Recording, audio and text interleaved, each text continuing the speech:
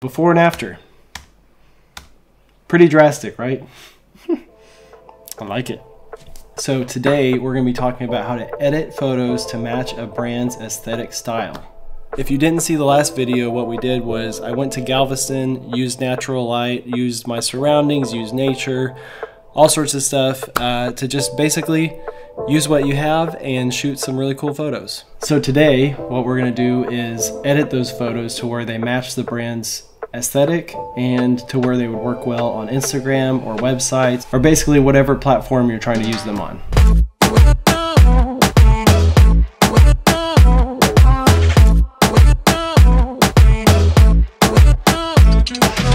I'm here to help you guys, so if you have any questions about this process or how I'm doing anything, just leave them in the comments and I'll get back to you guys. So one of the first things I like to do with editing is I like to go through and try any presets that I already have and see if maybe that matches, maybe it doesn't. A lot of times presets don't really work with photos, so there's some tricks I'm going to show you in here on how to make them a little bit more customized to where like the colors will match better and the style is just going to look a lot more consistent. So the first thing you're going to want to do in Lightroom is adjust your exposure and your color temperature and just make sure it looks natural and that you can see the details you want before you start messing with anything else. I usually shoot things a little bit underexposed just to keep all the details. So what I like to do is go up a little bit. It's a little warm. There we go. Here's the brand that made this product. This is kind of the look we're going to be going for. So a lot of like super dark blacks, a lot of grain, kind of warm tones, a lot of textures. Yeah, there's the hot sauce. Nice. A lot of rust. So when I was doing the photo shoot, basically I went through Galveston and found textures and locations that kind of matched this vibe, and I'm pretty happy with how it turned out. Let me know what you guys think. And basically I vlogged the whole thing, so if you are interested in that, definitely go check out the first video of this series. Alright, so I have some presets that I like to use, so I'm going to go in and see, do they work with these or does it look horrible, and see kind of like a good starting point for the photos. Okay, so I really like these Maston Labs film presets as a good starting point, but basically, yeah, like that. Alright, so one click. This one looks really, really good, honestly. I like it a lot. We got lucky with this one. What I'm going to do is I'm going to go in and change it to where it matches that style. So I'm going to darken the blacks on here. You can open up your HSL slider, which is hue, saturation, and luminance. I'm going to take out some of the blue in the rocks, make those darker. Okay, I'm going to bring up the red for the hot sauce a little bit. Not too much. I want to keep that detail. It's always good to just slide it around and see how does it affect the image. Is it good or bad? Okay, so I'm really liking this. That's all that presets do, basically, is they go in and they change all these things for you. So it just transforms all the colors, transforms what colors are certain brightness and saturation, and gives it this filmic look. So we're just going in and customizing that.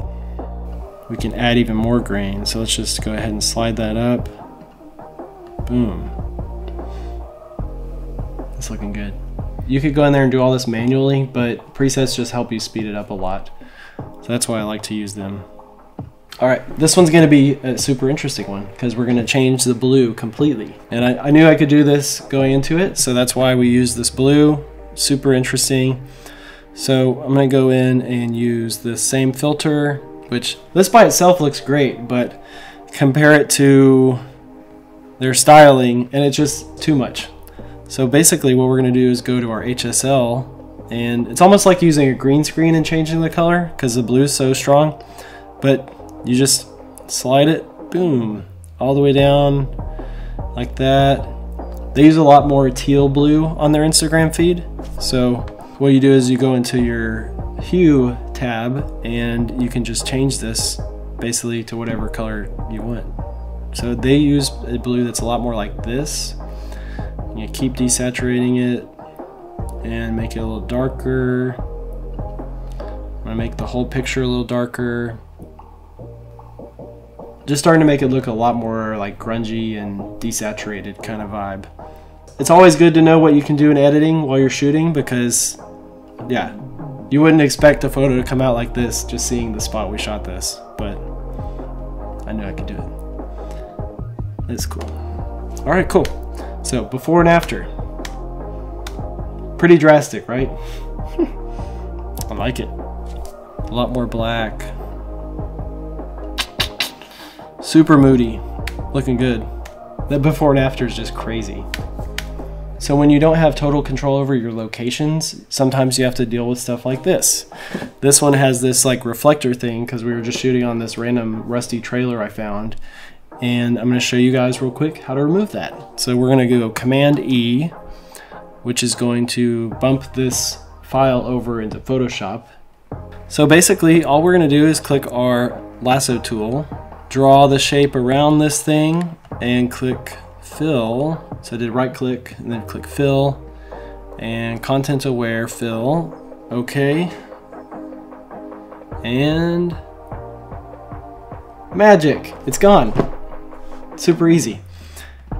Sometimes it doesn't work, and you can use this tool, the clone stamp, and you can just like copy other parts of the texture over. That works great. Or for more complicated shapes.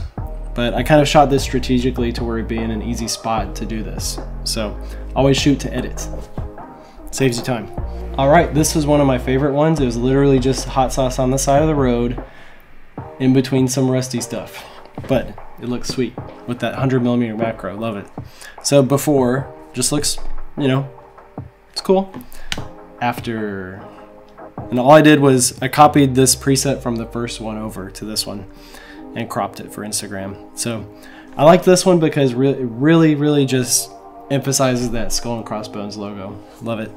Super quick, super easy. All right, so this one doesn't really match the brand styling. I mean, they would use this just because they do a lot of like adventure stuff, but really it's kind of too bright for their brand. But I'm going to show you guys why I like this one. Is mostly because it'd be really good for like a landing page with text over it. So what we're going to do is went ahead and used my filter, and I'm going to crush the highlights big time, and I'm going to do this. So it's kind of HDR-ish, not really. So what this does is you don't have anything that's like actually white in the picture. So whenever you put white text over it, it's going to be really easy to read, and it's just going to be nice and clean and simple. And that's what looks good on my website, is simple stuff. Easy to know.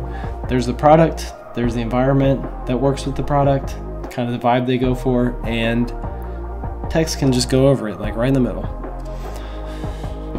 All right, last one is the shot with the gumbo.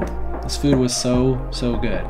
It was totally worth it to go out of my way, get this food, bring it all the way back to Houston, and use it just for this video because it was awesome. All right, see, this is why I like these filters. This is just their everyday pack, Mastin Labs, and you've got great black and white starting point, great Kodak Gold and Kodak Ektar. I just really like this one, but it's a little bit too busy for their style. So what I'm going to do is I'm going to make it a little bit desaturated. So turn down the vibrance, turn down the saturation a little bit, add some contrast. The plate has a little bit of a tint to it, so I'm going to try to work with my tones. Actually, you can use this little dropper. So you just click on it and then drag it and see what happens. So that's kind of cool. It simplifies it a little bit. Turn down the blue. Keep a little green in there. Having it a little bit less colorful just simplifies the image a little bit. So before and after right there, I like that. It's always good to have images that incorporate like a person interacting with the product, or like their hand, or like someone in the background, or you know, something like that, because for marketing purposes, then that person that's viewing it is going to imagine themselves enjoying the product, or they're gonna be like, oh, that could be me, that could be me. If we're not doing that, what are we doing? You could totally just export these just like this, send them to your client, they would love it, it'd be great, the end. But if you want to stand out as a photographer, it's always good to go the extra mile just a little bit. So I'm going to show you guys a few tricks that I do in Photoshop to make these images really pop even more. This is some stuff that I do to literally like every single photo that I send to clients. I like to go in and use my dodge and burn tools. So basically dodging is lifting and brightening certain spots in the picture to add emphasis, and then burning is basically like, think of like you're burning something, it turns darker. So you are brightening some spots and darkening some spots. And I like to use this strategically to draw emphasis to the product or the person or whatever the picture is. So let's see, dodge tool, okay. And then literally all I'm gonna do is I'm just gonna pull out a little bit more detail where I want it. So I've got the label with all the detail on it. I'm going to pull that up a little bit, and then I pull up this water from the crack. I'm going to pull up a little bit more of this texture from this sea stuff. Okay, that's pretty much it for the dodge. So just a little bit. I like to use a big one for the burn tool. So I'm going to add a little bit more vignette to it. Okay, because their Instagram is just super moody, so I'm going to try to get it a little bit more like that. The trick with burning is it always helps a lot if you burn where there's already shadows, so it just makes things look real 3D and pop. So there we go. Nice. So I like to use this to make kind of directional patterns where it brings your eye to the product. So I'm going to add a little bit of a shaping to that little crack, a little bit right there, a little bit right there, right there. And I'm going to bring down this whole left side a little bit. See how that, it just makes it look a little bit more 3D. Okay. Yeah. It's a little too bright in the middle. I'll dodge it again. We're building depth in the photo. Basically, you can go back and forth, like dodge a little bit, burn a little bit, dodge a little bit, burn a little bit, until you get to where you want. See? I like it. Once you're done, I'm going to go in here and click flatten image, and then Command S, save, and that's it. So this one's done. So once I'm done editing, I like to go back and make sure, did we match the brand style? Did we match the mood? Did we match their aesthetics? Did we add something interesting that might not already be on their feed? Did we add something that their customers can imagine themselves using the product for? And I think we did, but let's check and see, what do you guys think? Okay, so this one, first one, like I said, it was mostly just an example. Doesn't totally match. If it was like stormy at the beach or something, that could match, like this photo, but it was not. This one, definitely a winner. I think that one would look just totally sick, just on their Instagram, as is, easy.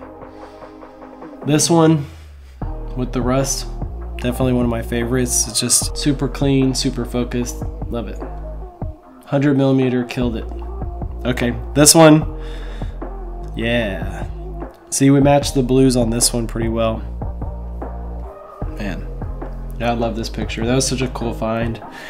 You've got foreground, you've got tons of texture, you've got lines leading to the product. It's simple, stands out, perfect. I think this gumbo one would work. It's pretty simple.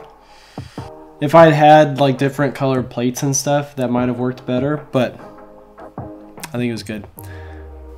I think it turned out really good, especially for not using any money or anything. We literally just found these locations and made it work. If this inspired you guys to get out there and do anything similar, let me know. I'm super curious what you guys are working on. If you get out there with any products or anything that you already have, or work with things that you already have, I'd love to see what you guys are working on. Definitely just leave it in the comments, send me a link, I'll check out the photos. All right guys, thanks so much for watching. I really hope you learned a lot from this. If you liked the video, make sure to hit the like button, comment your thoughts and what you guys are up to, and make sure you subscribe and turn on your notifications so you can know when we're dropping new videos and what I'm up to. So, till then, I'll see you guys in the next one. Peace.